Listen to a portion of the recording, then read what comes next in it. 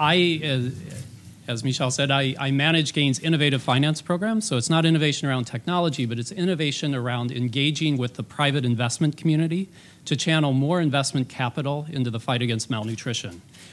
We manage several different initiatives within this program, and I'm going to speak about one of them today, the Access to Nutrition Index. So, as a bit of context, first, I think all in this room recognize the key role that the private sector plays in addressing malnutrition. Moreover, we think that those companies, those food and beverage companies that are taking a proactive stance on addressing malnutrition are better positioned to take advantage of trends in the industry and are better investment opportunities.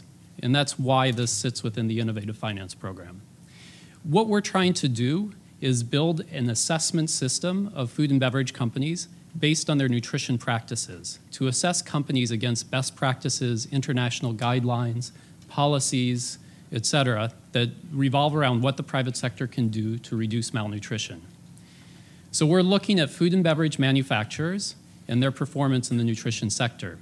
And importantly, we're trying to build a tool that can engage with different stakeholder groups. Up on the slide, I have the investor group as one of those. There's quite a large segment of the investment community now that is looking at the private sector and at companies and what kind of social impact that they're having and trying to allocate more capital towards those companies that are more socially responsible.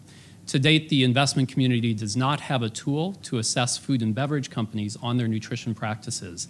We aim to make the Access to Nutrition Index that tool. Should also say that this initiative is being incubated at Gain with the support of the Bill and Melinda Gates Foundation and the Wellcome Trust. We've been working for the past 2 years to develop this initiative, and we've been building it off of successes and best practices among indexes, ratings, and ranking systems. We've researched over 30 of these to learn from their best practices, and we're hoping to incorporate as many of those practices as possible into this index. What will this index cover? We're looking at the entire scope of malnutrition, from undernutrition through to obesity.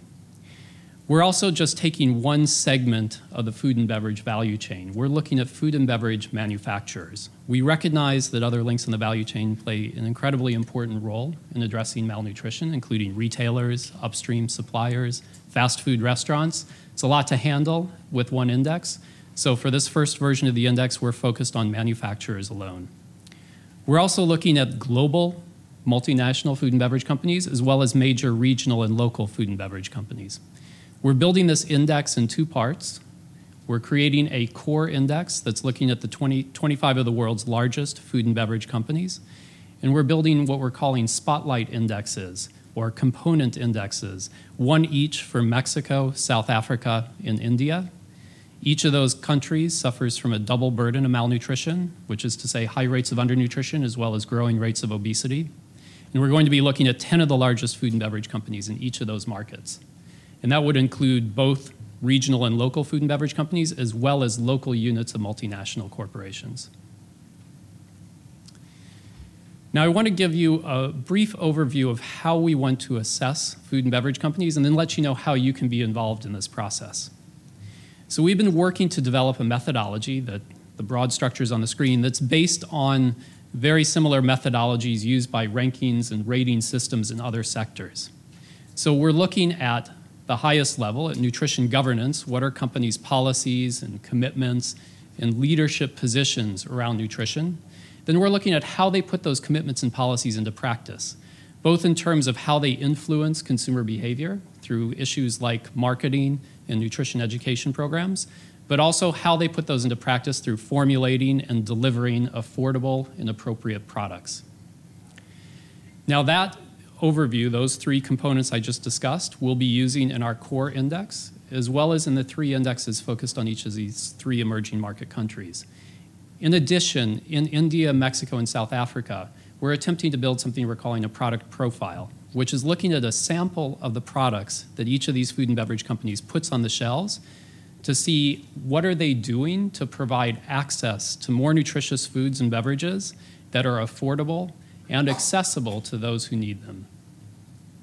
Once this index is built, we will have a scoring system.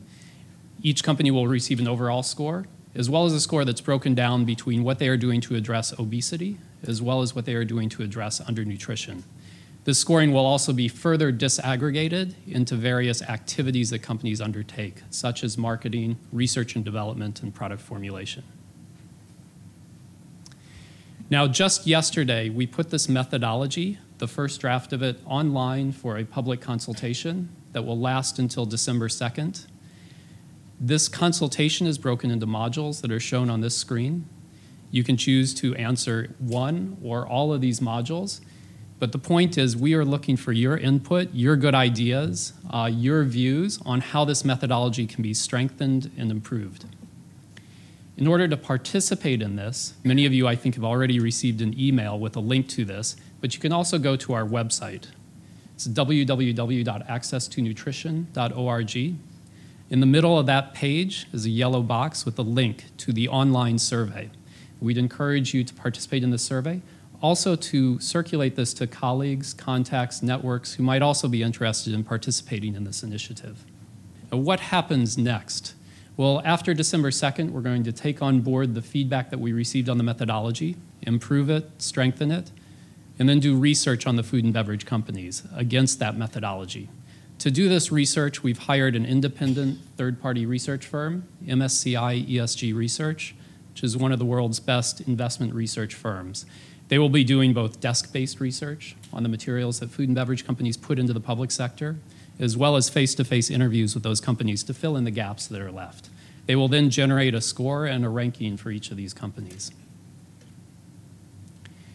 Now, we hope to have a ranking prepared by the middle of next year. At the same time, another important task of ours is to build an institution that will house this index. It will not be housed at GAIN, rather it will be taken forward by an independent institution. And our view is trying to build this institution in a sustainable way so that it can continue to produce this index on a regular basis into the future. And that index can continue to evolve to take advantage of growing knowledge in the nutrition sector and to be updated based on evolving best practices and international policies and guidelines that emerge. Again, we'd be very happy if all of you could participate in this online consultation. If you just go to our website and click on the link and share that with your colleagues, it would be much appreciated. And we hope that working with you, we can make this a very strong initiative that provides encouragement to the food and beverage sector to improve their practices, as well as a tool that's useful to them to benchmark themselves against best practices and their competition.